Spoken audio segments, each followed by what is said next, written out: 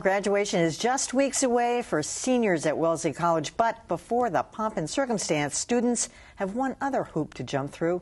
This week, the Boston Globe's From the Archives pays tribute to an unusual tradition. For Wellesley students, it's an annual rite of spring.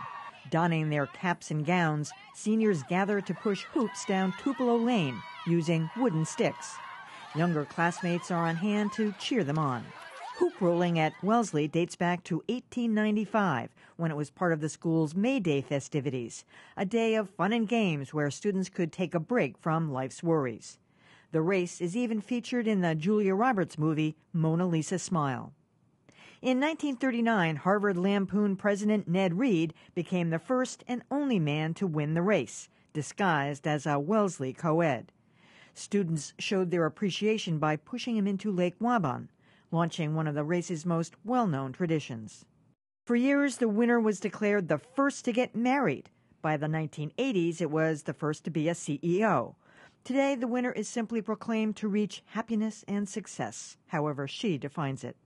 To learn more about Wellesley's hoop rolling race and see the Globe's collection, visit From the Archives, bostonglobe.com/archives. Okay, and with me here is this year's hoop race winner, Alex Nagorny, and Ian Graham, director of Wellesley College Archives. Welcome to both of you.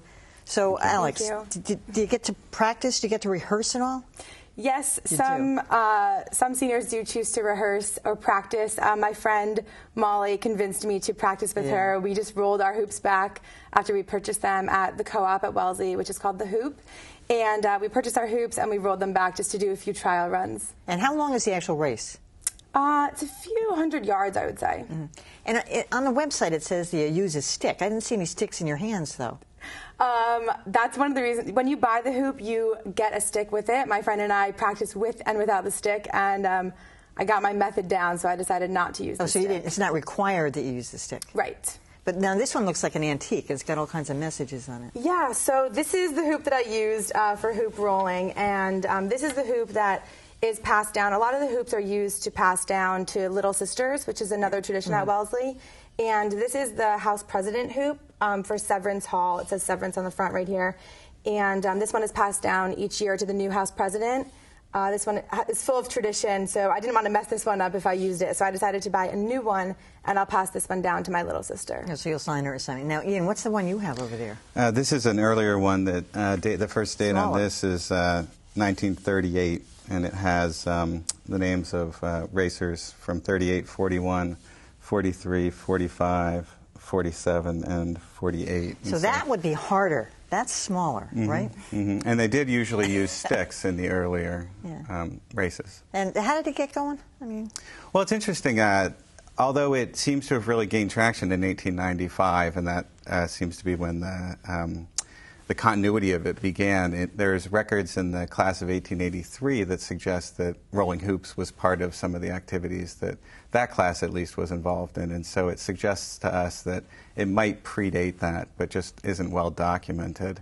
And what I find really interesting about it is how mysterious a lot of the earlier photographs of hoop rolling are. There's some photographs that make it very hard to understand exactly what was happening, as opposed to a lot of the photographs that suggest a race that's taking place. And so in 1895... Was it a race back then? It doesn't sound like it. In 1895, there was the May Day festivities, as was mentioned, and so this was part of general frolicking that was taking place. It was a celebration that winter was coming to an end.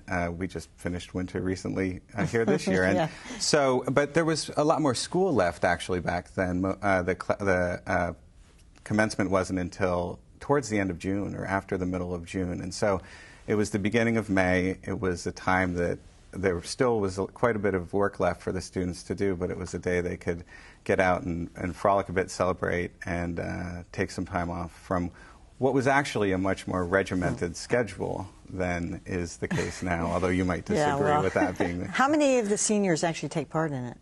Our senior class is about 600. I would say maybe 200 or 300 come out each year. Yeah. And why not more? I mean... I don't know. I think it is pretty early on a Saturday morning. Oh, it's early. Yeah. Okay, what time is it at?